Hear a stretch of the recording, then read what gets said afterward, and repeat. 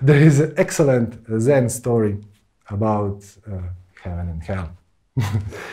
It talks about one great warrior, samurai. Great warrior coming to Zen master with his sword, his katana, his samurai sword. And he comes to the old man and says, "You old man." The old man looks at him. "Tell me one thing. Is there heaven and hell?" And the old man looks at him and tells him, "I should explain to you if there is heaven. You are not going to understand it anyway. I mean, you're just a stupid soldier. Why should I discuss even these things with you?"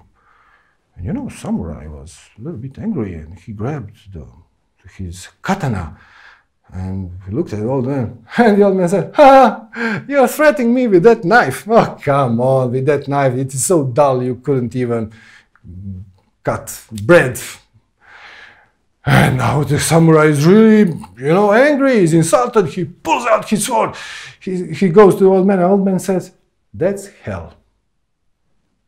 And the samurai stops himself and realizes that he just received an answer to his question, and actually is quite impressed because that old man just risked his life to teach him something. I mean, the old man couldn't have known if he's going to strike him down. So he risked his life to teach him a lesson. And, that's really filled him with appreciation and gratitude and wisdom and courage of that old man. So he puts his sword back and takes a deep bow with full respect. And the old man says, "And that's heaven."